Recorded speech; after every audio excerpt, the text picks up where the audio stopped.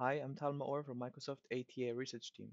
In this demo, I'll demonstrate how attackers can automatically reach from their initial point of infection to their destination. This automatic lateral movement is achieved via a network topology graph that generates the attack plan and a Python tool we wrote as a POC to exercise this plan. At the moment, attackers are logged in with user 2, non-admin, on a client 5 PC in a domain virtual environment. The attackers run reconnaissance collector written in PowerShell, using the current unprivileged user to discover which users have access to which computers.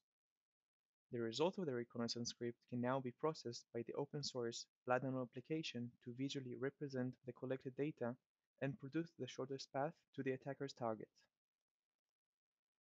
Now that the attackers have the attack plan, they can exploit the plan and follow it in order to move laterally to their destination. We implemented a tool to exercise the plan automatically.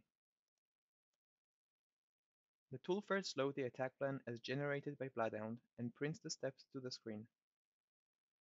Now the script advances toward the destination according to the plan, step by step, successively apply remote code execution techniques and compromising credentials with Mimikatz. This automatic proof of concept tool demonstrates that the attackers can traverse very long paths very quickly and without an additional cost.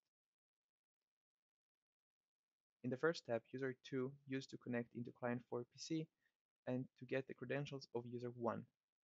Then it was used to connect into client 3 PC to get the credentials of user 3.